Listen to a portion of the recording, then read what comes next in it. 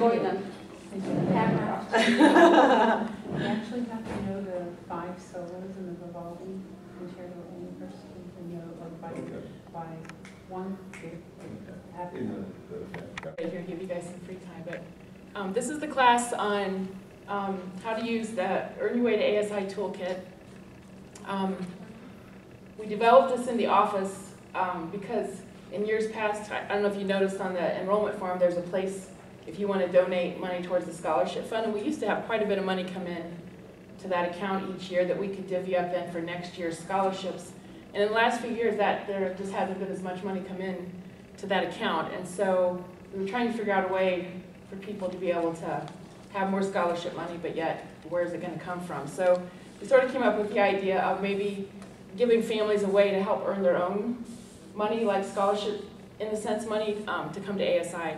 So we went and interviewed a lot of business people right in our area, and maybe they were just happy that I wasn't personally asking them for money, but they seemed very willing to. They said there is a lot of money out there for people who want to do special things like that, that there's a lot of money that people will give.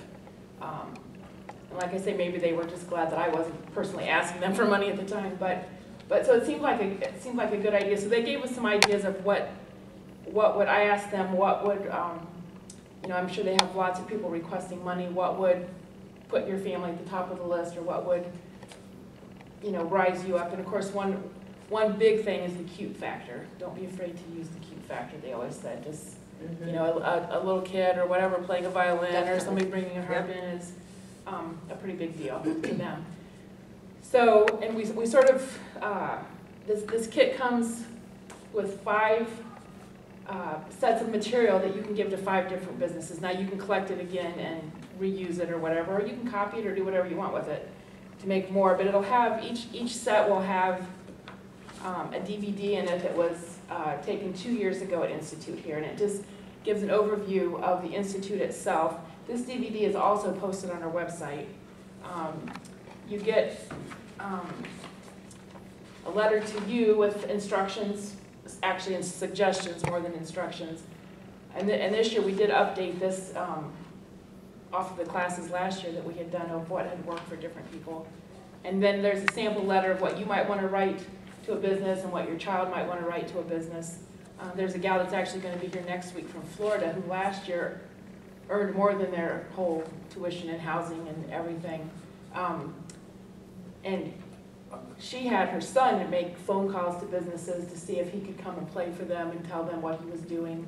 And so then he would tell them that he had played for this nursing home or that, you know, to show them that he had volunteered in the community and benefited the community with his playing, and so then would they be willing to help him get more instruction. It was sort of a cute thing, and he sort of did it on his own, and he told his mom that only the first call was hard, after that it was sort of fun. So, and then we have information just about the Suzuki method in general, what the benefits, what can be gained.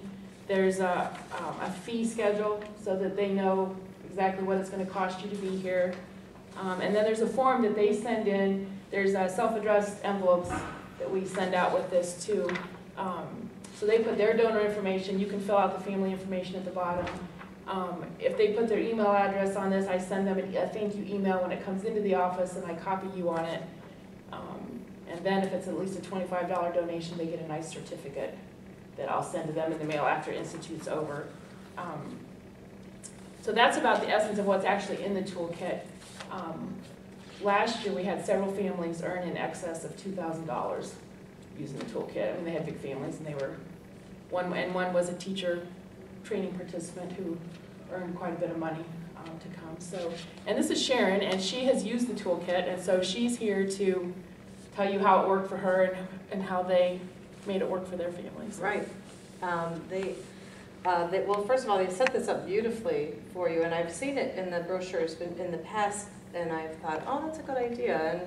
And the kit's $15, right? Yes. And so you do have to buy the kit, but I thought, you know, gosh, if I can, you know, if somebody will donate $50, you know, I'm ahead, right? So I ordered the kit, and I thought about who I would solicit, and I looked at my daughter's programs from musical theater shows and people who sponsor. You know, we have a spaghetti dinner. The band has a spaghetti dinner every year. You know, and they have placemats that people pay, you know, 25 bucks or something to put their business cards. So I thought those are people that I could solicit. So, you know, if it's a great marketing tool to really help you find people, and you don't underestimate the cute factor at all, because when I just told my mother that we were going to do this, that we were going to have Jessie look for some sponsorship to help her get to camp, my mom said, oh, well, you know, I would send some money because there are kids here that go to church camp that I give a little money to, or, you know, that kind of thing. People are always asking to, you know, sell, you know, like selling butter braid or anything like that. And I know I get a little inundated with things from school that, you know, for fundraisers, I'd almost rather just send them 25 bucks and not have the stuff, right? So if you kind of think that way, and solicit people that you think are willing to donate. And again, with my mother, when I told her that there was a letter in here, there's a letter from you and there's a letter from your child. So you sit down together and tailor the letters to your sponsor people and relatives, and tailor it to your instrument. And these letters are great. They're really great. It's a great example of what to ask for, what to tell them.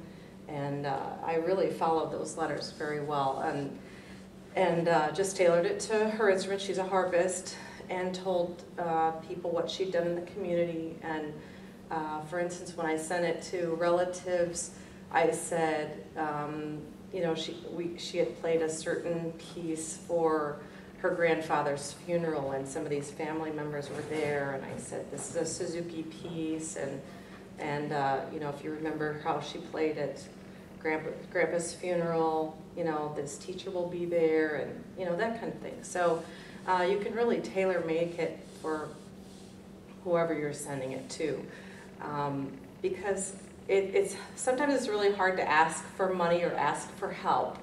But again, don't underestimate your child's power, because if your relatives aren't willing to help you, they're more than willing to help the next generation. So they're always willing to help a child. And when my mother said something to some of the people at her church, and she's in Texas, we're from Chicago, but my mom lives in Texas, and she mentioned it to a couple of people at church, and who have heard Jessie play the harp in church down there. And they said, oh, if I get a letter from Jessie, I'll be happy to send her some money. And that just really sealed the deal for me, because I thought that's really, you know, the power of the child writing a very intelligent letter and tailor-making it for people and sending it to, you know, the relatives and to businesses. So I didn't even send that many out, really. I did it a little later. She had received a little bit of scholarship money from her school. So I sent these letters out probably a little late. I would start earlier next year, and I would send it to more people.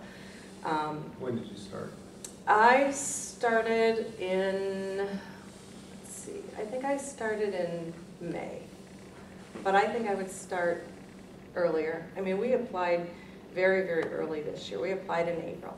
So, but I think I started the middle or late May, and because the deadline's June 15th, so, you know, early is always better.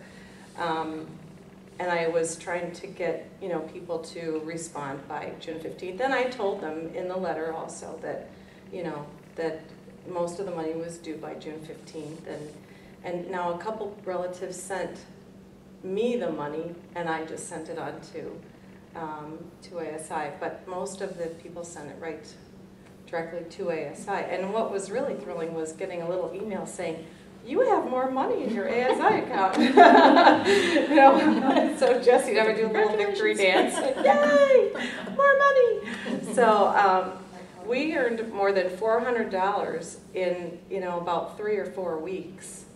And we actually got some money back, because if you get more money in, I couldn't believe I worried about this. I was like, what if I get too much? But I called the office and said, what happens if you get too much? And they send it back to you. So you can use it for travel expenses, and you can use it, for living expenses or whatever you need. So, and for us this year, it kind of happened that my other daughter, who is not a Suzuki student, had to come with us, and because my husband has a job where he travels, and we got the money back, and I had to pay for daycare for Suzuki this week. So it really worked out beautifully for our family. And the reason I had decided to do this was because my husband was out of work from September to March, and I thought it would be very difficult for us to swing this camp, because the total cost and all that. So, again, like I say, don't underestimate the power of relatives, the power that your child has, and of their charm and their talent. And in every instance, we offered to have her come and play, or offered to have her come and meet them, to tell them more about it, or to come and play. And for instance, the bank in our town, I dropped off all the information, and I don't think we even did a follow-up call, but a couple weeks, 2 or 3 weeks went by, and I got an email from ASI saying the bank sent you $50. So, and he didn't say, yeah, we want her to come and play, or, whatever. But we offered to play in the lobby at Christmas time, or, something like that. So, yes, you have a question? Yeah, how old is your daughter, and then how do you pick the businesses? Well, my daughter's 12, and she's been going to this camp for 5 or 6 years. So, 12 is still cute? Yeah, absolutely, cute and charming. And what the kids suggest that you do, and what I did, was frequent the places where you frequent, where you do some of your business, where they see your face a lot. The local dry cleaner, the local bank, the local, I said I didn't solicit too many places, because we were getting closer and closer with, some of the relatives that sent in the money and from her school scholarship. So I could have solicited a lot more. And as she said too, the first, you just kind of have to take a big breath and say, okay, I'm going to ask for money, and swallow your pride a little bit and say, I'm going to ask for help, and just ask whoever you frequent. And I looked into like grocery stores. I thought about all those big places that sponsor like cancer runs and things like that. But unfortunately, really large places like the grocery store chains and stuff like that they don't sponsor smaller things like this. That's usually more of a, because I thought about the hospital and the jewel store and all of that, but they're a little bit more particular about who they give to. So I think it's more successful to go locally to the smaller shops that you frequent, and as I said, every time you go to a musical theater, in your town, if it's a high school or junior high or wherever, people always have little advertisements. So check on those people that advertise, in those programs. Mm-hmm. That's where I would go. Mm-hmm. Is ASI not-for-profit, and can the donations towards a student be a tax-deductible contribution? Our standard statement is check with your tax accountant. Typically, it's not without jumping through a lot of hoops. Is ASI not-for-profit, or? It is a nonprofit. Okay. Yeah. So, and one of the things I was going to mention when she was talking about the money coming in is if you want to make sure you don't get the late fee and you want to pay your account in full by the June 15th, anything that comes in after that, after you're paid in full, you would just get returned back to you. So, so it can come in late. But yeah. So we really got our whole way paid, with the scholarship she got from the school, and with our sponsors. And that's how we phrased it in the letter was, Jesse said, you know, I am looking for sponsors to help me get to camp. And again, this letter is it's very good the way it's written. It's written very well, and you can just tailor it to your needs. And I did write different letters to relatives than I wrote to business.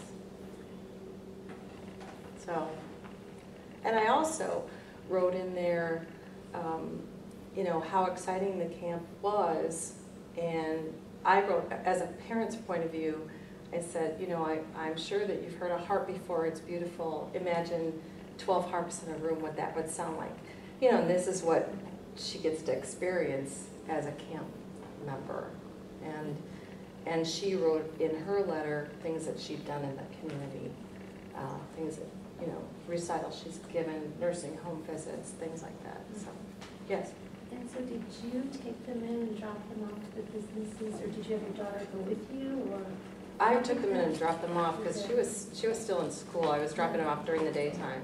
But we worked on the letters together, and she signed them, and everybody who, of course, sent her something or sent something, she wrote a thank you note to. So, you know, you just have to follow up. And, you know, and again, in the future, I think if I were to do this again, which I probably will, is that I would have her telephone people after we drop, you know, materials off. I would have her telephone people and say, this is just Colin, I just want to make sure that you received my materials. If you have any questions, you know, that kind of thing. Have her follow up, and you know. Probably wouldn't hurt too after somebody's after camp to go back and ask if you can do something playing wise for the people that did donate. Exactly. Because that's going to put you in a good light Right. for next year. Exactly. So, yeah. So. Any other questions?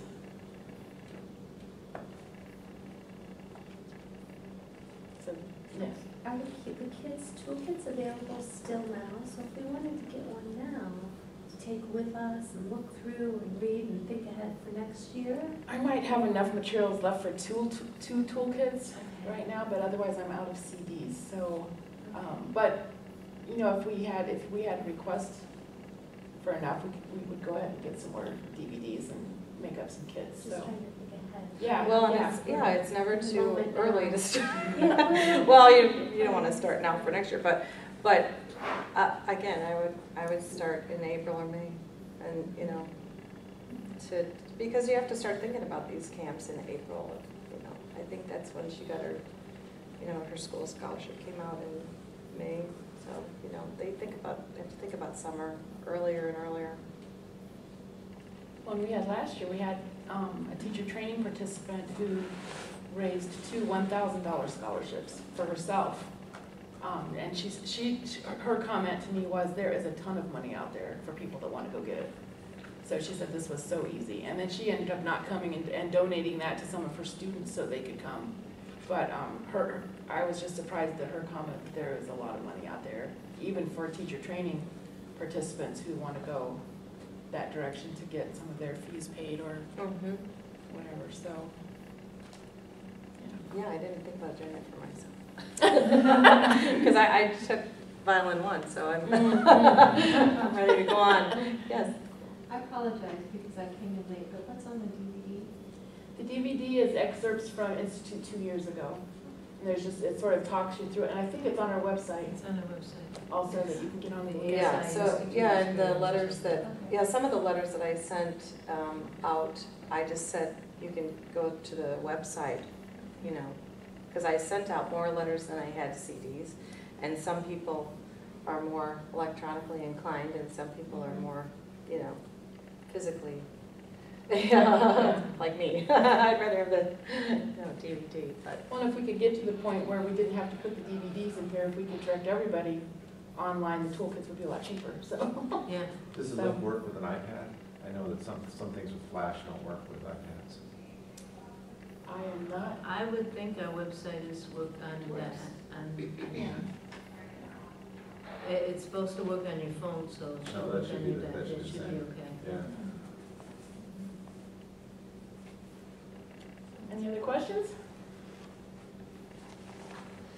We see lots of checks coming in next year. Lots of Yeah, try it. It's worth it. I would do it again. Well, and what I was gonna mention too, one family last year, they're actually coming next week again, but last year, they've come to this institute for years and years, and last year they raised $2,000, and it was mostly from friends and family. And her comment to me every time I send her an email saying she had more money, she says, this just brings me to tears. She said, we've been doing this forever, and I had no idea that our family and friends were that supportive of, you know, of our family doing this. And she says it just really brings me to tears to think that, you know, they're doing this for us. So it was pretty cool. Yeah. Did you see it with your daughter? Did you see any difference in her attitude being here when she earned the money to come here, or maybe she always had a good attitude? Who knows? But Oh no, I think Just she did pride have in a it. really good attitude. I think she has had a much better attitude. Her practicing has been much better because you know we talked about it. I was like, you know, you know, it's not just about you. It's about everyone who helped you. I know kids in And safety patrol, they have to earn some of the money to go on Yeah. their trips, and safety patrols, it seems like it'd do the same. Right. So yeah, I think she got very conscientious in the last few weeks and really worked hard because I said, you know, you've got people to thank, and that's the way you thank them is, you know, work hard. So I think it really sunk in with her. Well, that was a little bit of the theory behind the toolkit in the first place was we didn't necessarily, like I said, we didn't necessarily have the scholarship funds to hand out anymore, but also the aspect of a child going and being a participant in earning their own. They're not going to like physically work to earn it, but that whole process of being able to be in charge of earning their own, helping to earn their own way. Yeah, and she's, you know, she's involved in a singing group locally too, where she has to earn her way to, you know, take trips and things. And I think it's been a great learning tool for her, and it gives her other, you know, it's really a marketing kit, and it's really given her marketing ideas on how to help her, you know, with that group and with her music and with other things that she does. So get busy and start volunteering, and then send them the letter. yeah. So, any other questions? Did you mention the idea that the franchises usually don't work? Yeah. I was, Yes. okay, Yeah. The bigger stores. Yeah. yeah, the Because big box stores or franchises, most of the time they'll put you off and say, we have a policy, or our friend, you know, we can't do this to individuals or that kind of thing. So you're better off working with people who you do business with that are local, like your lawn service or your doctor or your orthodontist or whatever. We found, or service clubs too, Kiwanis, Lions, Rotary, those kinds of Right, places. exactly. We actually did a fundraiser. There's 3 of our children, and they actually had to plan it and figure out how they were going to do it. And we actually did it at a local Irish pub in their outdoor courtyard area. And it was amazing. We shared a flyer with family friends and asked them to share it with family friends. And it was as if they were doing project management. They had to figure out how to get it done, the timing, who was going to announce what. And they played for about 2.5 hours with an intermission, some fiddling pieces and some Suzuki repertoire. And they we raised over $1,100. Wow. Yeah, they did raffles, and the business, O'Shea's Pub, that actually gave us the space, comped us the space, and they gave us free gift certificates to give out as well, and a couple other items. And it was a win-win for them because we had over 100 people come, and so many of the families ate while they were there. Had a few pints as well, but they, you know, ate and enjoyed it, and the girls took ownership of it. Lori had them do a science board with their bios on it and who they studied with, so they had a picture of them and their bios. And then they drew a picture of Wisconsin and where the camp was at, and did a donation box in front of the science board. And it was amazing. I was shocked that they were able to really play from the beginning to end, and it was seamless, and they so handled it. My daughter was 10, and the oldest was had just turned 12. So we were just amazed that they handled it so wonderful. They were so confident. And then afterwards, we let them count everything in the donation box, and they were so excited. And they were high five. Oh my gosh, just so excited. And everyone's like, I don't know if this is a really good thing. We're connecting well. It's amazing though, it gets their minds rolling as to, gosh, what the power of what I can really do and do with other Yeah. people and, raise money, and what else can I raise money That for? actually gives a reason to practice. I mean, if you don't play for somebody, then why stay in the practice room? Yeah. You know? So, that's great. Yeah. It It connects brought the friends two. together Yeah, too, brings friends. because they were Sure. practicing together at our homes in preparation for it, playlists, timing each piece out to know how long they were, adding that up to figure out how long they could play. They really coordinated as a group. Yeah, as a team. Yeah. Yeah. And you should have heard him talk about, okay, that worked, that didn't work, oh gosh, we really need to work on that. You know, Yeah, just see? their own Yeah. ownership. Exactly. The different pieces, they had to plan that out and know for each piece who was leading it, if they were playing duets or, the whole thing. It was a really good experience, and we were like, wow, we should have started early with Right? with all of this, you know. And that's the thing we heard even last year when we did the same lecture, is all the lessons that were beyond earning the money. Yeah. You know, one woman last year was talking about how her son learned to shake hands and look somebody in the eye and introduce himself. And she would even practice that with him, before they went out. So, there's all kinds of other lessons that the kids are learning by doing this, and I think it's a great thing. Yeah.